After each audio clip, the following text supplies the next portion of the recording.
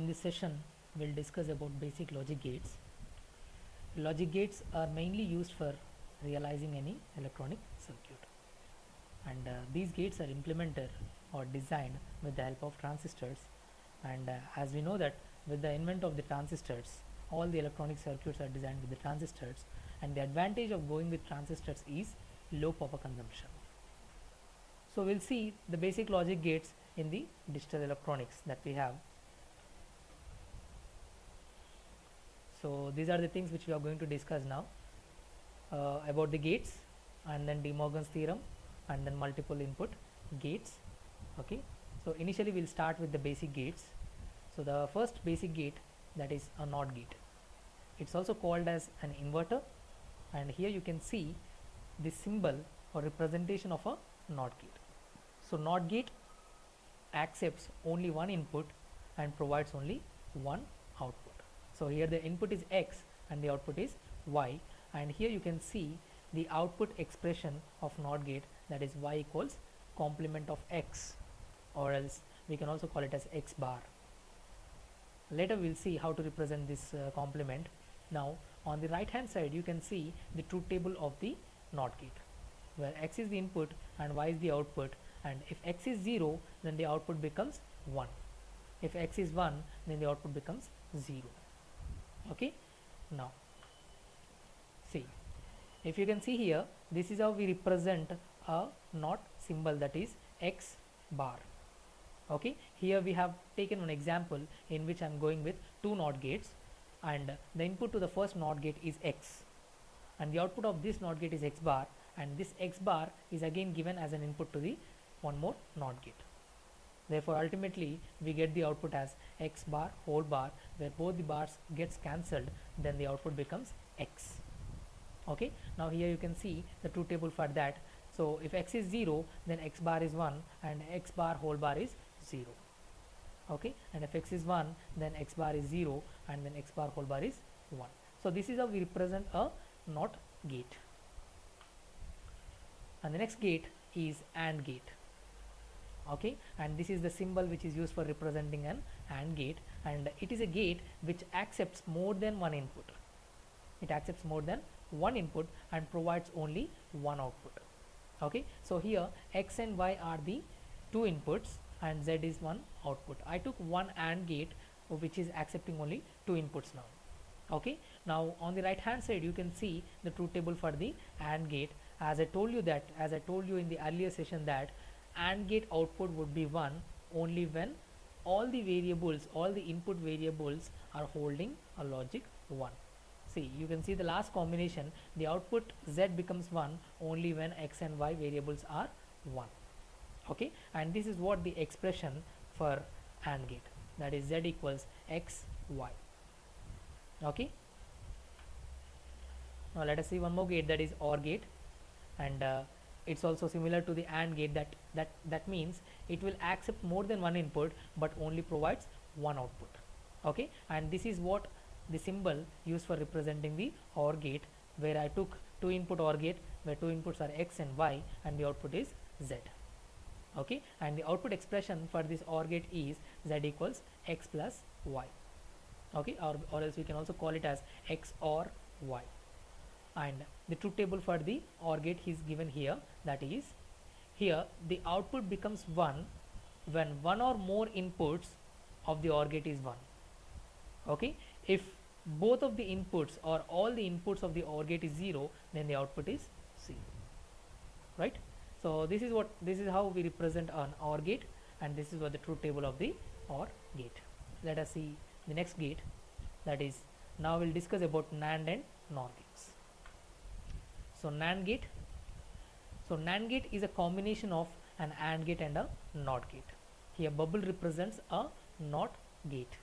Okay, and it is also similar to all the gates, that it accepts more than one input and provides only one input. Here I took a two input OR gate, two input NAND gate, where X and Y are the two inputs and Z is one output, and the output expression here is Z equals XY whole complement. Okay, and this is what the truth table of the NAND gate, which performs inverse operation of the AND gate. as you can see here, if both of the inputs are 1, then the output is becoming 0, and if any one of the input or all the inputs are 0, then the output is 1. So it performs the inverse operation of the NAND gate. Okay, and we can also represent this NAND gate in the other way, that is, this is how we represent that. So I told you that bubble represents a NOT gate, so here bubble is represented with a NOT gate. So NOT plus AND is nothing but a NAND gate. Here you can see the output expression for W is XY, and the output expression for Z is W bar, which is nothing but XY whole bar. Right, now let us see the next gate, that is NOR gate. So NOR gate, it again accepts more than one input, and then it provides only one output. Here it is a 2 input NOR gate where X and Y are 2 inputs, and the output is Z. Okay, and it is again we can say that NOR gate is a combination of that is OR gate and a NOT gate. Why? Because here you can observe one bubble. Okay, and the output expression for Z is Z equals X plus Y whole complement or whole bar. Okay, and the truth table for this one is X, Y are the inputs and Z is the output. Here you can see it is again performing inverse operation of the OR gate. Okay, so what is OR gate? If more than one input or one of the input of the OR gate is 1, then the output is 1. But whereas here, if any one of the input or all the inputs are 1, then the output is 0. If all the inputs are 0, then only the output is 1. So it is performing the inverse operation of the NOR gate. Okay, so this is what this is how we symbolize the NOR gate, that is NOT plus OR, which gives you a NOR gate. Now let us see the Demorgan's theorem. By applying this Demorgan's theorem, we can give some other alternate symbols for the NAND and NOR gate. Let us see. So this is the basic NAND gate, and the output of this NAND gate is Z equals XY whole bar. So if we apply a Demorgan's theorem on this expression, then we get the expression as Z equals X complement plus Y complement. Okay, so here X complement and Y complement are the input variables to this gate. Therefore the output becomes now Z equals X complement and plus Y complement. Why? Because X complement and Y complement are the inputs to the OR gate. Therefore you get the output as X complement plus Y complement. If you can see, the output expression, that is Z, for this symbol is 1 1 1 0, and the output expression Z for this symbol is again the same, that is 1 1 1 0 for these combinations. Okay, so the alternate symbol for representing a NAND gate is this. So this is how we represent the NAND gate, and this is what we have applied. So XY whole bar equals X complement plus Y complement, where not all the variables. How can you achieve this? Just by doing all these things, that is not all the variables, and change AND to OR and OR to and again not the result. Then you will get this kind of expression. Okay, now this is what the basic NOR gate, and this is what the alternate symbol for the NOR gate. Here Z equals X plus Y whole complement is the expression for the NOR gate, and if you apply the Demorgan's theorem on this, so what we have to do, initially not the variables, okay, and then we have to replace AND with OR and OR with AND then again not the result. Then you will get this kind of expression where X bar and Y bar. Okay, so X is given as an input, but here you can see NOT gates, therefore the input to this AND gate is X bar and Y bar, and the output becomes X bar Y bar. So if you can compare this truth table with this truth table, then you can see that the output expression Z here as well as the output expression Z here are same. Okay, so this is the alternate symbol for representing the NOR gate. So this is what we have done, not all the variables, change AND to OR and OR to and then not the results, to get the alternate symbol for NOR gate. Right, now let us see the other gates, that is XOR gate as well as XNOR gate. XOR is nothing but exclusive OR gate. So XOR, it is again the same thing, that it accepts more than one input and provides only one output. So here I took an example of 2 input XOR, where x and y are two inputs, and this is what the symbol which is representing the XOR gate, and z is the output. And here you can see z equals x XOR y. This is the output expression for the XOR gate, and we can also represent this in this way, that is z equals x y complement plus x bar y. Okay, and this is what the truth table of the XOR gate. Okay, so what this truth table is saying, if any one of the input is 1, or else if both the inputs are 0, if all the inputs are 0, or if all the inputs are same, then the output is 0. Okay, if all the inputs are same, then the output becomes 0. If any one of the input differs, then the output becomes 1. Okay, so this is what XOR gate. And let us see the next gate, that is exclusive NOR gate. And this is what the symbol for representing the exclusive NOR gate. It again accepts more than one input and provides one output.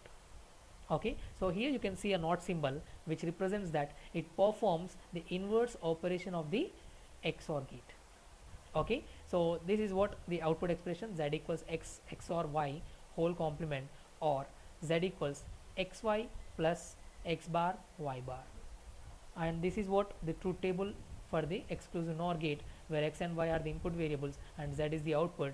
As I told you that it performs the inverse operation of the exclusive OR gate. Here you can see the output expression for z, that is 0 1 1 0. So it replaces 0 with 1 and 1 with 0 in this truth table. Okay, so this is what exclusive NOR gate. Now let us see the multiple input gates. So this is how the multiple input gates are represented. So here it is an AND gate, here it is an AND gate, here it is OR gate, and here it is NOR gate, where all these gates are receiving more than one inputs. Okay, so multiple input AND gate, where Z1 is the output and all these are the inputs. Okay, so output Z1 is high only if all inputs are high. As I told you that if all the inputs are high, then only the output becomes high. If any one of the input is low, then the output becomes low. An open input will float high. Multiple input OR gate, where these are the multiple inputs to the OR gate and Z2 is the output, and output Z2 is low only if all inputs are low. So here the Z2 becomes low only when all the inputs are low. If any one of the input is high, then the output becomes high. And multiple input NAND gate, okay, so Z3 is low only if all inputs are high. If all inputs are high, then the Z3 becomes low. Okay, and multiple NOR gate, same again, it performs the inverse operation of the NOR OR gate. Okay, that is Z4 is high only if all inputs are low. So this becomes high only when all the inputs are low. Now let us solve based on these concepts. Let us solve some of the examples. Okay, find the output of the following circuit, and this is what the circuit.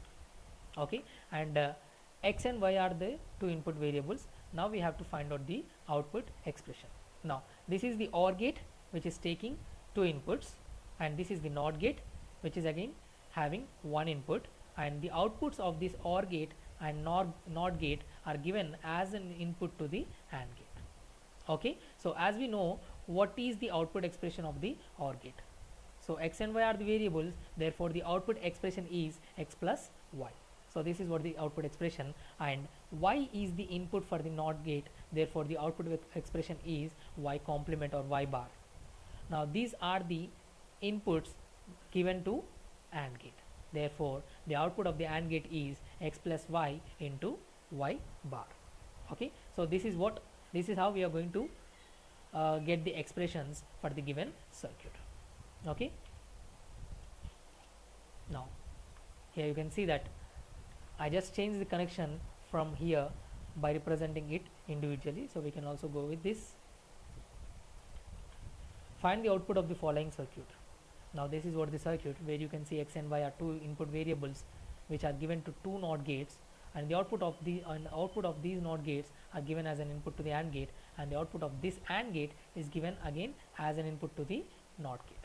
Okay, now what is the output of this first NOT gate? That is x bar, and the output of this NOT gate is y bar, and the output of this AND gate is x bar y bar, and the output of this NOT gate is x bar y bar whole bar. Okay, write the circuits for the following Boolean algebraic expressions. Now we have to design a circuit for this expression, that is x complement plus y. So let us see how to design this. So x and y are two variables, and we have to get x complement. For that I have to use a NOT gate. So I used a NOT gate so that I am getting x complement. Okay, now this x complement and y should be given as an input to the OR gate. So I have given that so that I am getting x complement plus y. Write the circuits for the following Boolean algebraic expressions. So here this is what the expression, that is x plus y whole complement into x.